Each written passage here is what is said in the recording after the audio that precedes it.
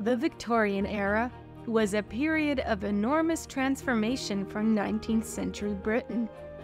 During the reign of Queen Victoria, Britain was like a novel by Charles Dickens. Funny, strange, sad, dramatic, and terrifying in equal measure. Pour the tea and get ready for some properly Victorian facts. Queen Victoria hated spicy food, but as the Empress of India and the leader of the British Empire, she demanded that curry be kept available at all times, just in case a visiting Oriental turned up. Yikes. But what Victoria thought of as curry probably wouldn't satisfy her visitors. It was basically a mix of already cooked ingredients with curry powder dumped on top. Though modern-day royals are unlikely to have any tattoos, surprisingly, in the Victorian era it was common. It all started when Queen Victoria's son, the Prince of Wales, visited Jerusalem.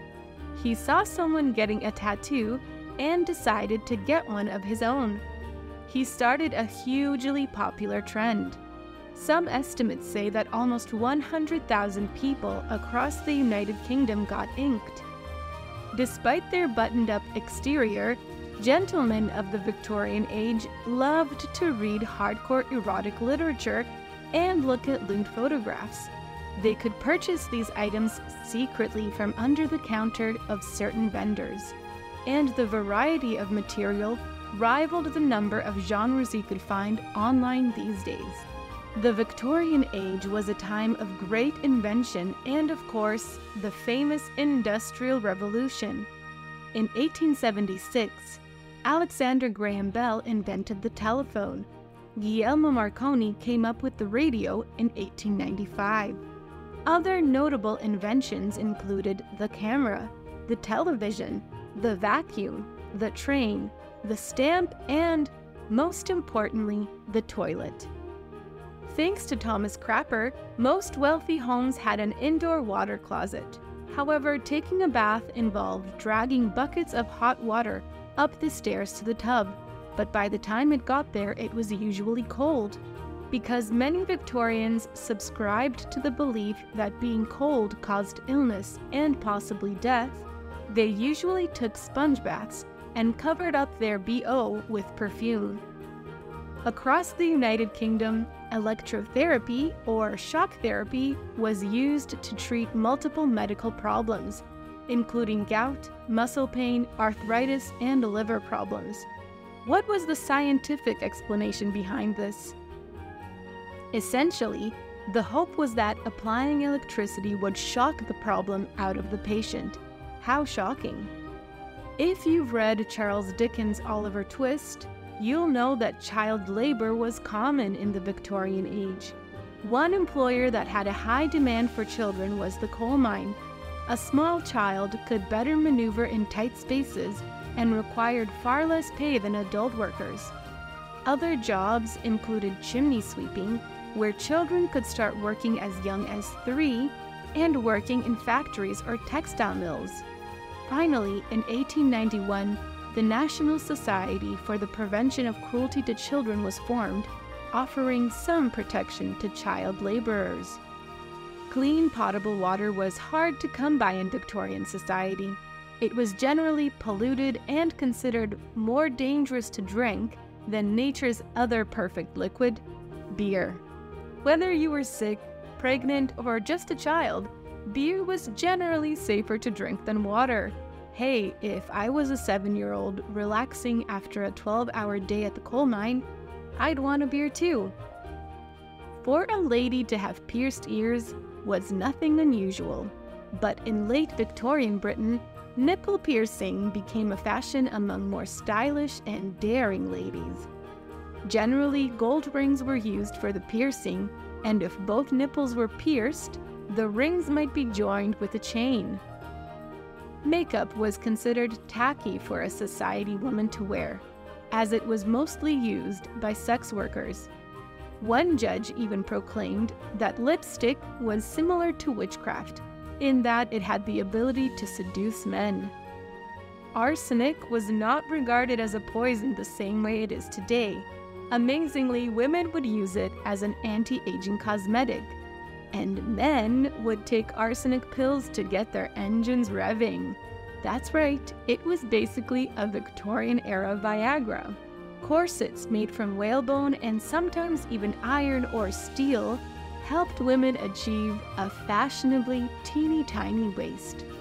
Sadly, these binding garments cut off circulation and caused women to have trouble breathing. Hordes of women fainted all over England. Many Victorian-era ladies would momentarily pass out because their midsections were bound so tightly. Another Victorian fad was fasting. Fasting girls could live every day without touching food or water. One popular reported case was that of Molly Fancher, who claimed to survive for 14 years, allegedly without eating anything. Many women in Victorian England suffered from hysteria. Feeling blue, hysteria. Irritable, hysteria. Anxious, hysteria. How could you cure this horrible ailment? Well, with a pelvic finger massage, which would cause hysterical paroxysm. That is to say, having a doctor use his hands to cause an orgasm. Doctors could only perform so many pelvic finger massages a day. As a result, the vibrator was the 5th home electronic invention ever created, preceding the electric vacuum cleaner and the electric iron by nearly a decade. The Victorians believed that there was life on Mars. These ideas were generally quite popular and taken seriously by the public. People would even leave money in their wills dedicated to kooky scientific causes, like making contact with extraterrestrial life. On top of believing in aliens, Victorians also subscribed to ideas of hypnotism, divination, and spiritualism. Events where attendees could be hypnotized, speak to the dead, or have their palms read were extremely popular, and hucksters would make huge amounts of money off of bored Victorians. Another common form of entertainment in Victorian England was the freak show. Fueled by interest in physical oddities and death, touring freak shows visited London and rural towns often. The American icon P.T. Barnum was known as the most successful freak show showman of his time. Paraphernalia from the shows also became popular, and freak trading cards were incredibly successful. Yet another weird hobby in the Victorian era was taxidermy, the practice of stuffing dead animals. And what would you do with your small taxidermied friends? Why, create an anthropomorphic tableau, of course.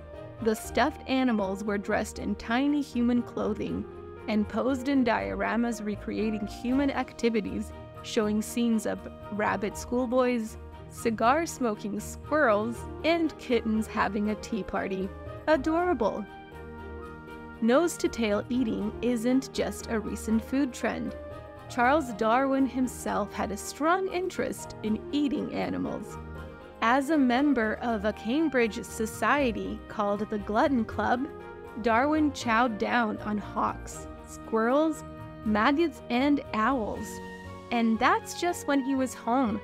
On expedition, Darwin ate iguanas, giant tortoises, and even a puma. It was common in the Victorian age to have photographs of loved ones taken after they died. Families in Victorian Britain would pose with the dead. These photographs were seen as a family's last chance to have a permanent likeness of their lost loved one. In the 1860s, the Thames River was full of raw fecal matter and sewage that was dumped into the water on a daily basis. Since the river was also the main source of drinking water for the city, people died by the thousands from dysentery, cholera, and typhoid. Once again, this was a great excuse to drink beer instead of water. The Victorian Age. It wasn't the worst of times, but it certainly wasn't the best of times either. Thank you for watching this video. Please like and subscribe to our channel for more fascinating content.